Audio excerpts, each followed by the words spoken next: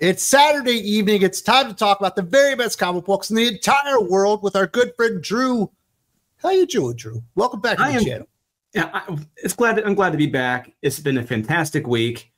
Read some great stuff. Been writing a bunch of stuff. But let's talk about the best comics of the week, and one of which that may not be on that list. Well, we should probably start out there because this is probably the more interesting story, I guess. Batman 154. It felt like in Batman 153 coming out of Absolute Power, Chip Zdarsky had his Daredevil on the building top moment with Iron Man, where he brought in a bunch of his own political stuff into it. And I think it kind of ruins this comic book. And it's got all the tropes that I hate. Nothing worse than the secret sibling. We've got Bruce Wayne's supposed half-brother, who's clearly the other hero that's out there kind of beating people up and represents gun-loving Americans. And the advice that he gets from like his senior advisor that, oh yeah, you should just sign over half of your stock and ownership of the company over him so he'll feel like he's legitimate, was probably the stupidest piece of dialogue that anyone would ever write, expecting that Batman would ever for a second, as Bruce Wayne, even consider doing something that incredibly stupid. Yes, this entire comic is incredibly stupid. And we're seeing a lot of the the Zdarsky-isms from Daredevil brought into Batman now. And a lot of these Zdarsky-isms are not good. They're very lazy, very heavy-handed, and they stick out like a broken bone on Joe Theismann when he gets sacked by Lawrence Taylor. It's bad. I mean, he starts talking about, the rich, how evil they are, which is clearly evident in this damn issue at one point. Because someone's holding a gun to Bruce Wayne. It's like, Chip, give it up, man. You lost. Your opinion is clearly in the minority now. Let it go. And like you said, the secret brother trope, they tried this before. They tried it back in the New 52, early on in Scott Snyder's run, in the Court of Owls run. And I talked to Josh McDonald about that. And I said, like, were they implying at a secret brother? They're like, yep, they just kind of put it to the side, didn't do anything with it. I'm like, yeah, probably because it's a bad idea. It's stupid. Don't do it. And unfortunately, it looks like they're going ahead with it. And Wes, I think we may be in agreement. Chip is probably going to have Batman give over half his belongings to this guy. I think it's going to happen. Hopefully he's not quite that stupid. But it's clear that his brother is going to be the leader of the Court of Owls, or they're bringing that back in so he can not only dump on all of Grant Morrison's stupid ideas and make them worse, but now he can start dumping on Scott Snyder's one really great idea and make it worse. But the modernity in the comic book all over the place, where you have all these people picketing Bruce Wayne, you're rich and you're ashamed of it, and that's why you're bringing in all these immigrants and putting them in housing and stuff. Is like, could you make this comic book feel more out of place in the DC universe? He's clearly just writing about his own feelings and what he's going through in the real world, but he's not dressing it up and making it good fiction. He's just making it lame as hell. Modernity destroys a lot of these writers, and it's absolutely destroyed Chip Zdarsky's last hurrah on Batman. I cannot wait. I couldn't be more excited for him to move on, go back to Archie or something else that's actually worthy of his talents this time, and get away from Batman. He does not deserve to be on this title and hasn't deserved to be on the title for a long time, a couple of years at least. Yeah, and like you said, modernity has ruined a lot of these titles over the past several years, over the past decade or so. And we're, like you said, very clearly evident in the Batman run by Chip Zdarsky. We saw it in his Daredevil run. Clearly with Elektra taking over as Daredevil. It's like, wait a minute, why is she Daredevil now? This doesn't make any sense. Yeah, because it's a stupid idea. And his Daredevil one went downhill very damn quickly. And we're seeing that very clearly right now in his Batman run. I mean, really, after the first arc, it's gone all downhill. And he's had really no good ideas. And yeah, the sooner he gets out of here, the better. I mean, yeah, don't let the door hit you where the good Lord split you. I mean, yeah, I strongly believe, a strong number of people are going to be glad when he leaves. I mean, everything that Chip is complaining about in this book is very clearly he is in the minority about these opinions. There's no lying about that. And he's pissed off about stuff. There's going to be a lot of pissed off writers at DC. We're going to be seeing a lot more of this. All you got to do is don't support it. If you see it, don't buy it. Don't support it. Go support Neil before Doomface. The only thing I support about Batman 154 is that they didn't saddle Jorge Jimenez with this lame-ass awful issue. Thankfully, there were a few good comic books to recommend, and I do mean a very few. We've got 3 indie books to cover first. First up, The Sacrificers number 12, Rick Remender writing, Max Fumara on art. I was wondering where they were going with the pigeon story. I thought they were taking him too close to the edge.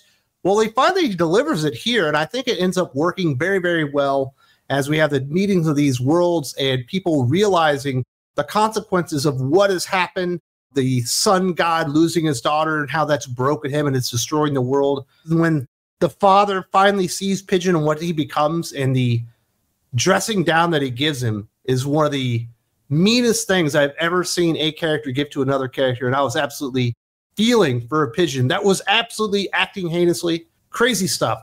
Yeah, you nailed it. I was going to say it. I mean, I made to piggyback off you, but I mean, that scene with the father pigeon, it is arguably the moment in the book. And it's been one of those moments that's been really kind of, we not kind of expecting it. You know, I felt like it was going to be happening at some point, but I kind of forgot about it. But hey, it happened in this issue, and I thoroughly enjoyed it. At least it's very powerful. It's very emotional. And from that point of view, you can't help but agree with what the father said. And yeah, the art in this is beautiful. The drama in this, I love it. It's a very powerful series. It's been gone for a while now. Like the last issue came out in August, I think, and I kind of forgot about it. But regardless, it's been a fun ride, fun issue, and Rick Remender, a terrific storyteller. Absolutely, The Sacrificer remains relevant and a very, very good series from Rick Remender moving forward. We're also going to recommend Nemesis Rogues Gallery number 4, Mark Miller writing, Valerio Giordano on art. The penultimate issue, I believe, of this latest volume of Nemesis. This is easily the best book of the week, in my opinion, and it's not even close. It's even better than the Conan book that we're going to talk about next. Nemesis and Rookie in terrible straits, all these people that have been put together, this Nemesis death squad, and we finally find out what the real gist behind it is. It's not anything that I was actually expecting, but after reading the story and thinking about it, I should have been expecting this all along. It's a vengeance play, and thankfully Nemesis is very, very resourceful, and I think we're going to have a big confrontation in the next one. What I'm really worried about is what's going to happen to Rookie. It feels like he could be up for grabs. Yeah, it really does, because it's hard to talk about this book without bringing up spoilers, because there's a certain character in this book that comes up and you discover their past with Nemesis. And it's like, interesting. Okay. So yeah, it's clear something may end up happening with the new sidekick that he's got. But yeah, I love this book as well. This was my pick of the week too. It action-packed, beautiful. Once again, I know there's some people out there who really don't like this artist, don't like his work, but I love this guy. His art is fantastic, and it's all in the eyes. How he draws the eyes, how he draws the emotions. You see the anger, you see the fear, the sadness. He nails it, and that is what you need in an artist in a comic book medium like this. And this is what comic books should be. Mark Miller seems to be one of the few guys that gets it. Mark, Jeremy Adams, Jim Zub, these three understand it, and they are nailing it. And this is arguably, the best book of the week, and going to probably wind up being one of the books of the year. So everyone needs to check out Nemesis. And I would definitely throw Daniel Warren Johnson in that list as well. Yes. But anyone crapping on Valerio Giordano is out of their mind. That is a very well illustrated comic book. Final indie recommendation: Conan Battle the Blackstone number 3, Jim Zub writing, Jonas Sharp on art. This team up adventure where we've got Conan, we've got Brissa, a character introduced by Jim Zub, we've got Black Agnes, we've got Solomon Kane and those archaeologists also in on this. And we get a little moment for Conan and Brissa to catch up. We get a little moment for Black Agnes and Solomon Kane to kind of get to know each other and start realizing they have some common ground before the Blackstone finally comes back in here. We got this enormous beast chasing them down, sometimes not even in reality, but in their minds. And if any character gets the spotlight and looks like an enormous hero in this one, it's Black Agnes. She said, "No more. I'm taking it right to this thing." And that was a great moment. Didn't see it coming. And she certainly looked even better than Conan in this book, shockingly. Yeah, this was really, like you said, it's kind of I can't say centered on her, because, Jim tries to give a lot of equal time to a lot of the other characters. Personally, I would love to see more Solomon Kane in this, because Solomon, I felt, besides Black Agnes, I thought he has some great moments in this. He has some great dialogue with her, and hopefully in the next issues we will. But yeah, she was a hero in this book. You do need to check this out. I read this a couple times. Yeah, it's not the best book of the week, but it's, like I said, there's a lot of dialogue going on. It's a lot of conversations, a lot of people getting to relate to one another, getting to know each other. I love the Solomon Kane stuff, but you really do see how this Blackstone's kind of like warped or messes with people's minds. It gets into their past and how it drives them to it. And it drives one character crazy because he looks into it from the past, I believe, in his past encounter with it. And it gets crazy. Yeah, I highly encourage everyone to check this out. This is a very fun read. Titan Comics are absolutely on fire with Conan, specifically Jim Zub. Certainly great stuff there. Let's move over to Marvel because we actually have a Marvel comic book worth recommending this week. Aliens vs. Avengers #2, Jonathan Hickman writing, Asad Ribic on art. If you came up to me and said, hey, how would you do an Aliens vs. Avengers story and what would you want to see in a comic book? I wouldn't sniff this in a million years. I would come up with 100 different ideas and none of them would be anywhere close to what Jonathan Hickman is doing here. It is so surprising and weird. And it's so weird, I think I like it. And then we're seeing all these kind of flashbacks on how they knew the aliens were coming and how they were able to prepare for it. It turns out that was old man Tony Stark, messing around with Wayland Corporation and everything. And the plans and the arc that he's built as we finally see Captain America enter the fold. Asad Ribic continues to have issues with women's faces. But other than that, I think it is a good comic book. It's not great, but it's damn good and certainly worth the read. Yeah, like you said, this was a very interesting read. I read this a couple times, and yeah, Asad, a lot of what he with the male anatomy, he nails it. He is God tier when it comes to illustrating, painting the male anatomy. But when it comes to a woman, the face, body, it's like, I think you need some work, man. It's unfortunate because it doesn't look good, especially when you're drawing like an old lady Carol. It doesn't look good.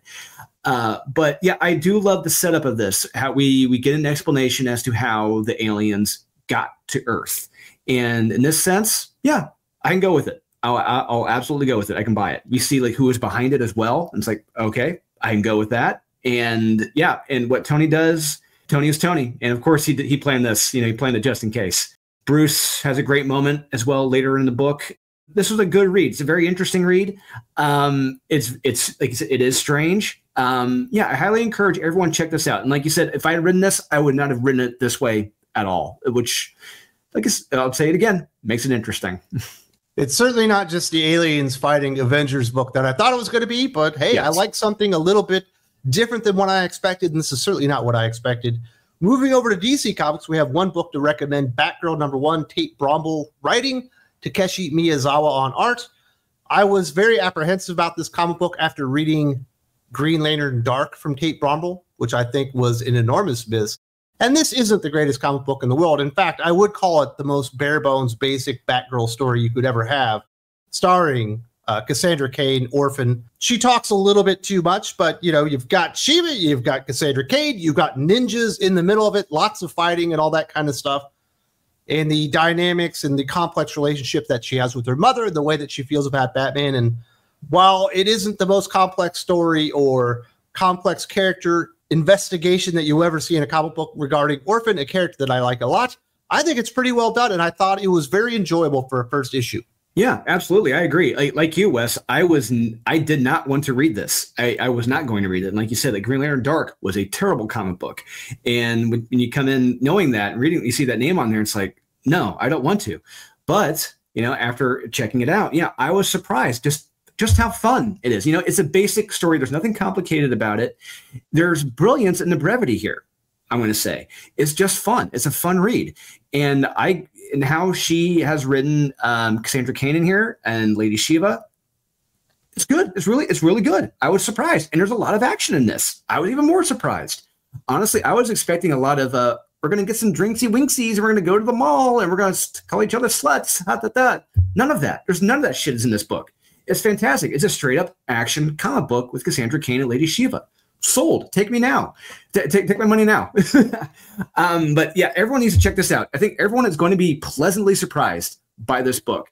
This is probably my sleeper book of the week. And if you're off the Batman train, like most of us are, do check out this Batgirl issue. This will very much surprise you with how good it is, how brilliant and brevity it is. And I certainly did like the fact that we were able to recommend comic books from Marvel, DC, and the Indies this week. We hadn't been able to recommend from all three sections for several weeks now. So at least we got a little bit of stuff to recommend all the way around.